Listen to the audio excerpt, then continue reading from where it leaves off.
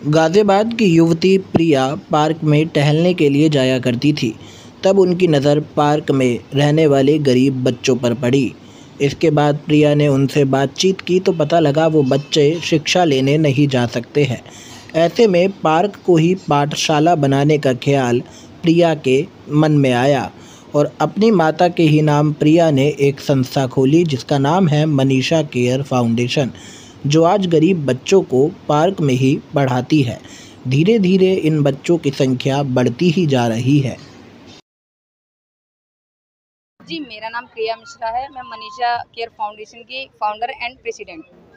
तो ये क्यों संस्था आपने खोली और ये मनीषा नाम क्यों पड़ा है? संस्था खोलने का कोई मेरा प्लान नहीं था, जैसे मुझे संस्था खोलनी है। एक्चुअली मैं बच्चों को पढ़ाती थी, पार्क में पढ़ाने लगी थी छोटे छोटे बच्चों को। जब वो ज़्यादा बच्चे हो गए, लोग जुड़ते गए, तब सब लोगों ने मुझे सजेस्ट किया कि प्रिया, आप जब सेवा ये कर ही रही हैं तो क्यों ना आप एक उस वे में करिए, प्रॉपर वे में, कि आगे चल के इसको कुछ आप आगे ज़्यादा कर पाएँ। फिर मैंने इसको एज अ ट्रस्ट रजिस्टर कराया था। नाम कहाँ से है? संस्था का नाम एक्चुअली मेरी मम्मी से जुड़ा हुआ है। मेरी मदर का नाम जो मनीषा है, इसलिए मैंने मनीषा केयर फाउंडेशन रखा। तो कितने बच्चे भी आपके पास वर्तमान में पढ़ते हैं? हमारे पास वर्तमान में कम से कम 40 के समथिंग बच्चे रेगुलर पढ़ने आ रहे हैं, जिसमें से हमने कम से कम 15-20 का जो ऐसे थे, कूड़ा बीन रहे थे, पढ़ने नहीं जा रहे थे, उनको ला के उनका अक्षर ज्ञान करा के फिर उनको हमने एडमिशन गवर्नमेंट स्कूल में कराया और उनको रेगुलर पढ़ाते हैं। तो अब उनके अभिभावकों की क्या प्रतिक्रिया रहती है और अभी आपके पास शिक्षक? अभी वो है नहीं एक्चुअली हमारे साथ, वरना वो आपको प्रतिक्रिया बताते ज़रूर। शिक्षक हमारे पास 3 हैं जो रेगुलर शाम को पढ़ाने आते हैं। एक्चुअली मैं भी खुद पढ़ाती हूँ बच्चों को ऑफिस के बाद में, और मेरे पार्टनर साथी हैं वो भी आते हैं पढ़ाने। और ये सपना इन्होंने 2 साल पहले देखा था और इन्होंने निश्चय किया था कि वो बच्चे जो पिछड़े हुए हैं, जिनको मौका नहीं मिल रहा है पढ़ने लिखने का, अपने हुनर दिखाने का, तो ये उनको वो मौका देंगी।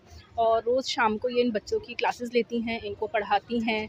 ये बच्चे सुबह तो हो सकता है अपने घर का काम करते हों, लेकिन शाम को अपनी क्लासेस के लिए ज़रूर आते हैं, पढ़ना लिखना सीख रहे हैं, आगे बढ़ रहे हैं। और हमारी तो यही उम्मीद है कि ये बच्चे पढ़ लिख के हमारे देश का भविष्य जो है वो रोशन करें और उज्ज्वल करें।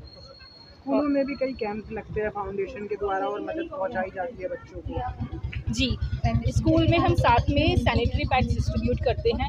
सबसे इम्पॉर्टेंट है सैनिटरी हाइजीन को मेंटेन करना, कि वो बच्चों को नहीं पता है आज के समय में।